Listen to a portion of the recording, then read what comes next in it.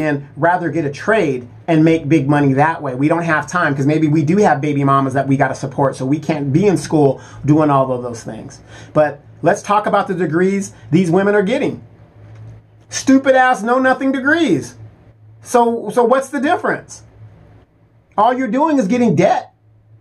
Now you got all this debt and you're hoping that the white man, Master Joe Biden, is going to free you. This is the guy that you voted for. So why isn't he freeing you? Since the Democrats are all that. The only thing these two parties respect is power. That's all they respect. Power. If you keep giving it to them, they don't have to give you nothing. Why would they? You're going to vote for them anyway. We don't have to give you nothing. But if you say, you know what? I've got to tighten my belt. I don't know what these Republicans are going to do. Maybe they won't do anything either. But maybe if we penalize the Democrats, maybe they will start doing something. Maybe they will. And I'm not saying be a Republican. That is not what I'm saying. I'm saying vote your interests. I'm tired of being taxed out of my brain. I live in California. Gas is $6-something a gallon at the cheapest gas station. $6 an hour, and there hasn't been a refinery explosion in almost 2 years. That used to be the justification when the prices would go up in California. There would be a refinery explosion. Hasn't been one in almost 2 years. $20 an hour minimum wage. So what do? All the prices go up. So that $20 means what? This is the Democrats. California is a Democratic state. The assembly is all Democrats. Republicans have no power here. Reparations committee. That was supposed to be concluded and decided by July.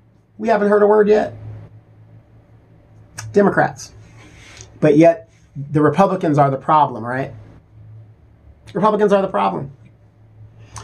But anyway, you guys, hey, I want to thank you guys. This is my first thing and program when it comes to Rehab Radio. And Rehab Radio is to help you guys think about your political decisions and what's actually going on in the federal government, Washington, and maybe in some of the states. We're going to be talking about that. I'm going to have some guest hosts on here. Dimitri K might come on. And again, check me out on Sundays with the Dimitri K Show. I'm a contributing producer over there, and I co-host with Dimitri K over there. You guys know Dimitri K from the African Diaspora News Channel. Also, tune into the Phillips Scott podcast. He talks about a lot of democratic aspects and things that are going on. And it's amazing. I want to say this. It's amazing because if you look at some of my videos from 6 years ago, I was talking about stuff like this 6 years ago. And it's amazing how everybody now has, you know, taken that mantle and has moved it forward because it makes sense. TD Hip Hop, you can check him out. I mean, he breaks stuff down all the time. The information is out there, you people, if you really, really want it. You just got to want to do it. So, again, thank you guys for tuning in. This is one of many.